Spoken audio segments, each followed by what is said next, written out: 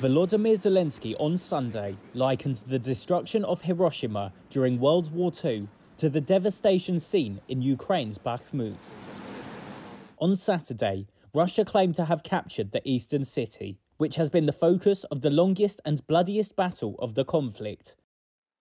Zelensky, in Japan for the G7 summit, denied this. They are in Bakhmut today. Where exactly, I'm not going to tell you. But this means that Bakhmut has not been conquered by the Russian Federation today. There can be no other interpretation. In Hiroshima, the Ukrainian president laid flowers at the cenotaph to victims of the world's first atomic bombing of a city. Photographs of the aftermath reminded him of Bakhmut and other destroyed Ukrainian cities, Zelensky said. He had earlier, alongside US President Joe Biden, lamented the tragedy that had unfolded. For today, Bakhmut is only in our hearts. There is nothing on this place. So, just ground and a lot of dead Russians.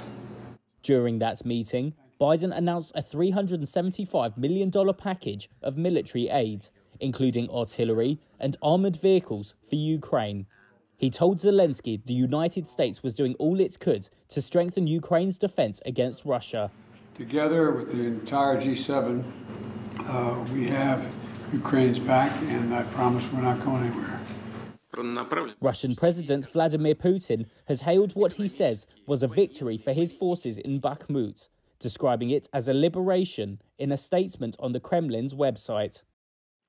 At the G7, leaders of the world's richest democracies, however, said they would not back down in their support for Ukraine.